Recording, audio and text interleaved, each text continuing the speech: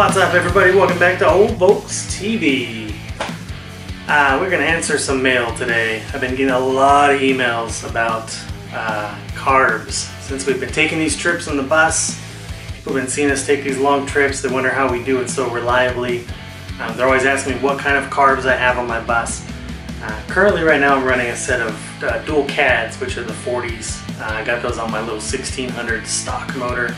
I've also run, in the past, little baby Webers, and I've run big boy Webers. I just love dual carbs. You know, to me, it's easy to get them set up and synced. You get a little bit better performance. You get a little bit better fuel economy, which a lot of people don't really realize. But you can get better fuel economy even with these big ones if you know how to drive them.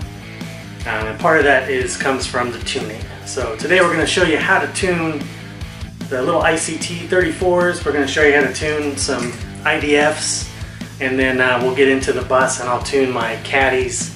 We'll show you actually how to do those on a running motor. So I've got a couple of these set up out in the shop on a motor so we can get some close-ups, and hopefully you'll learn something. So come on, let's go out to the shop. Okay, so what we got here, this would be the driver's side carb. So you're looking at it obviously from the back of the car. There's really only two screws that you need to pay attention to when you're tuning. You got your air mixture screw, and then you got your idle set screw. The linkage would attach to this, and then as you hit the gas pedal, you know, it opens up the butterfly and off you go, burning out and tearing down the street. This is just a little return spring just to help that thing snap back. We're going to move that out of the way so I can show you. So basically what you do, you get a base tune going. You always have to make sure your timing is perfectly set before you go, and you want the engine to be warmed up. In order to do that, you have what's called a base tune, I guess, for your carburetors here. So your idle set screw should be turned, it's 1.5 turns from when the screw hits this little stopper.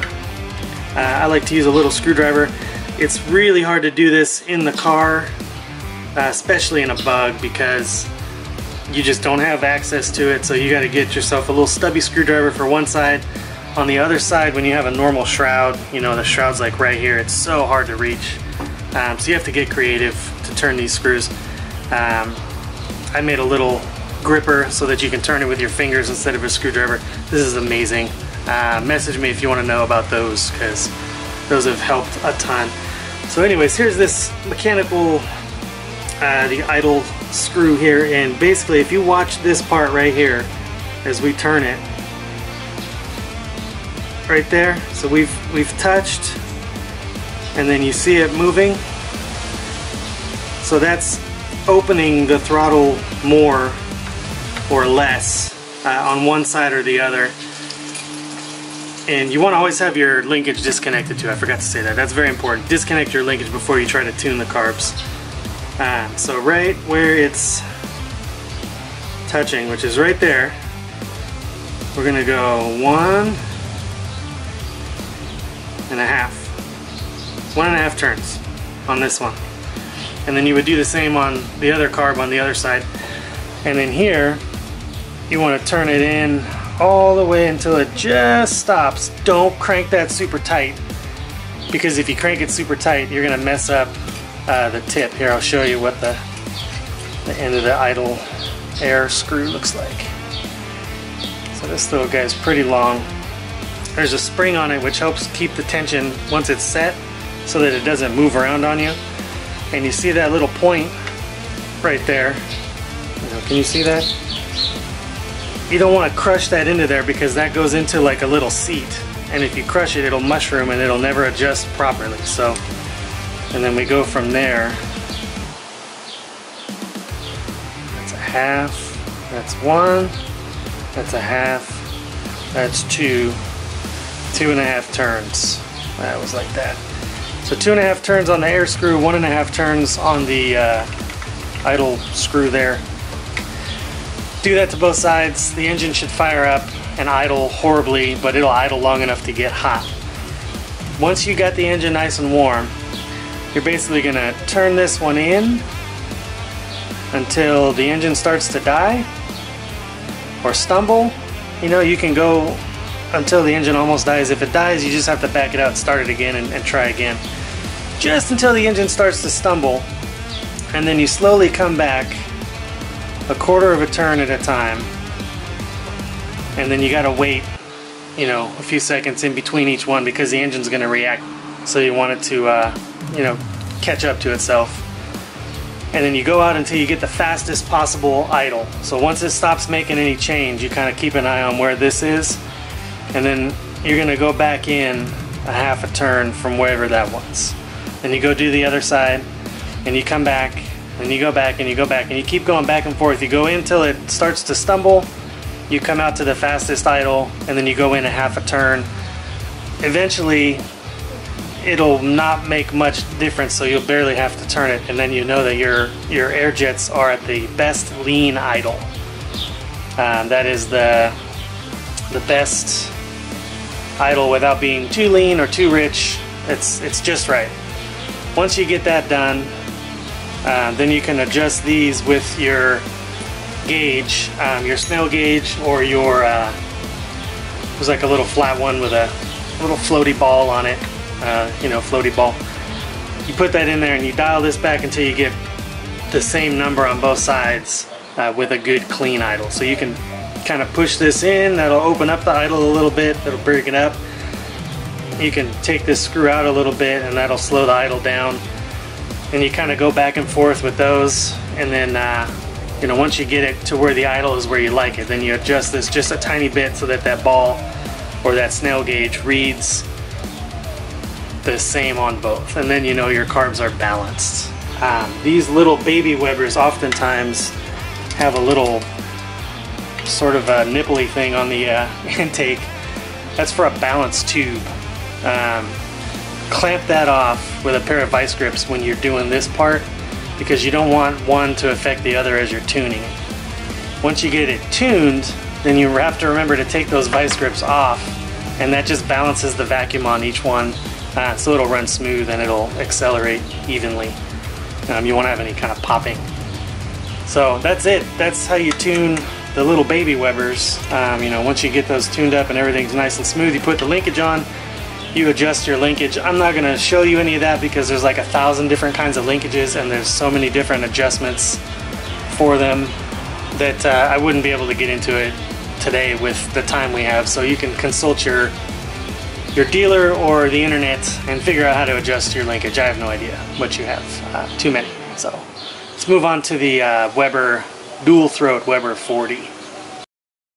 This is just a set of 40s that I had laying around. So you basically have to treat this like two separate carburetors when you tune them. Two on each side, because that's basically what it is. They share a fuel bowl, but they've all got their own jets and their own mixture screws and everything. This is your idle set screw.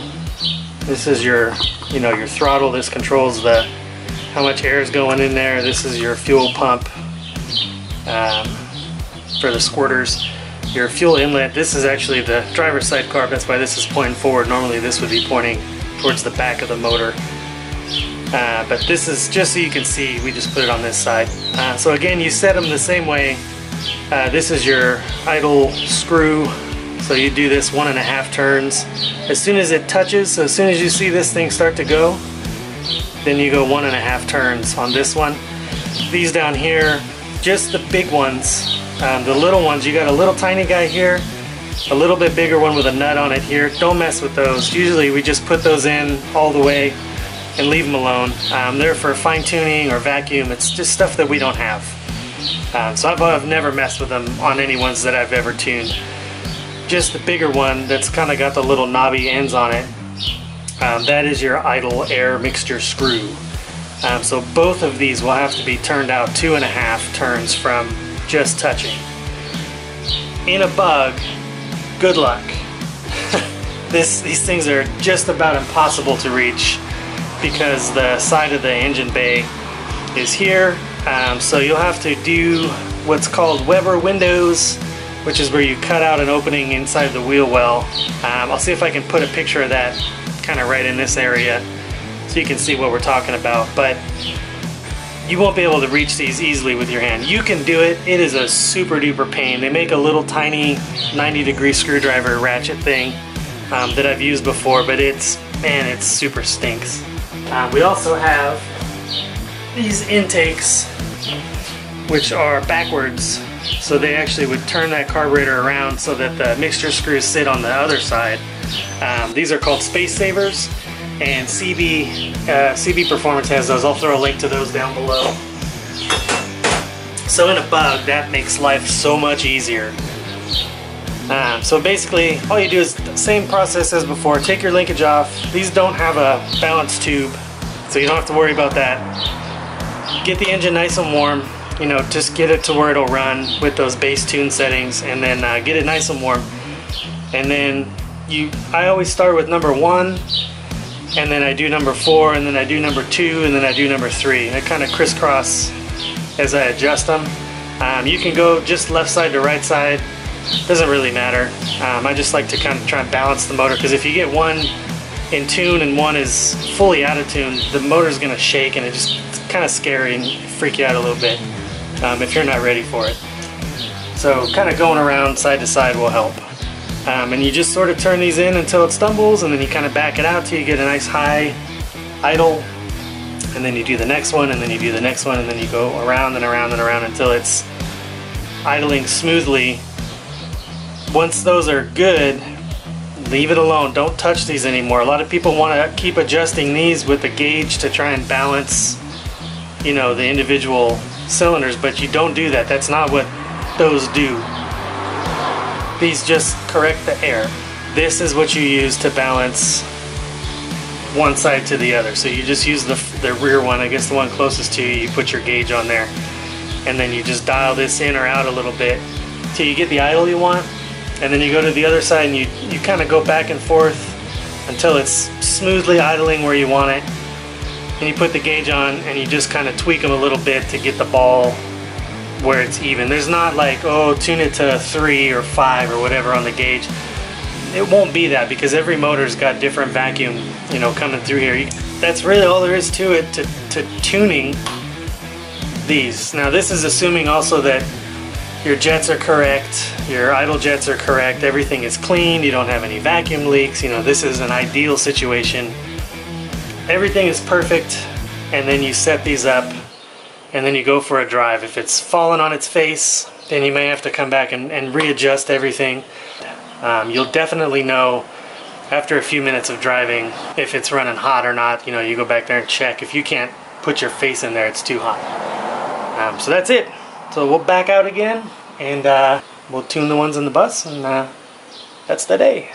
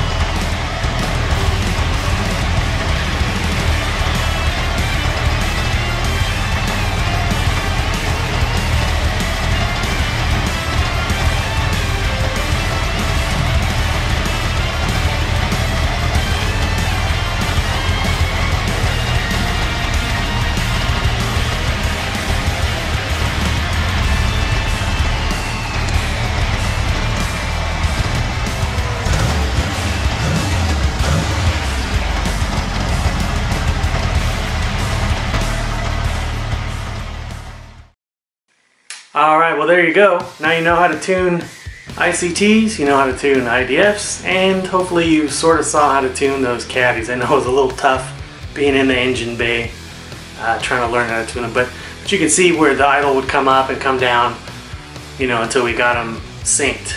So hopefully that was helpful to you. If it wasn't, hit me in the comments. Let me know if you have any other questions about it. There's a million videos on YouTube about tuning carbs, but I tried to make it easy for you guys, easy to see. I'll throw links down below for everything that you might need, the snail tool, the other tool, the Weber windows. If I can find a link for those, I'll put that in there too for the bug guys. Make it a little easier. And the manifolds for sure from CB Performance. So that's pretty much it. Again, I hope that helped you. See, visit our friends, VolksAmerica.com, VolksMania.com, and Rattling Dubs at VDubRadio.com. Check out some good internet radio all day long, every single day, 24/7, 365 days of awesome music. Fantastic, don't miss it. Get down to Teespring, get you a shirt. Summertime's coming, t-shirt weather. Be the cool kid on a block at the car show, whatever, wearing one of our shirts. I've been seeing them out at the shows, and I gotta tell you guys, thank you so much for the support. It really feels good to see our shirts and our hoodies out at the shows. So, you guys are awesome. And thanks for watching.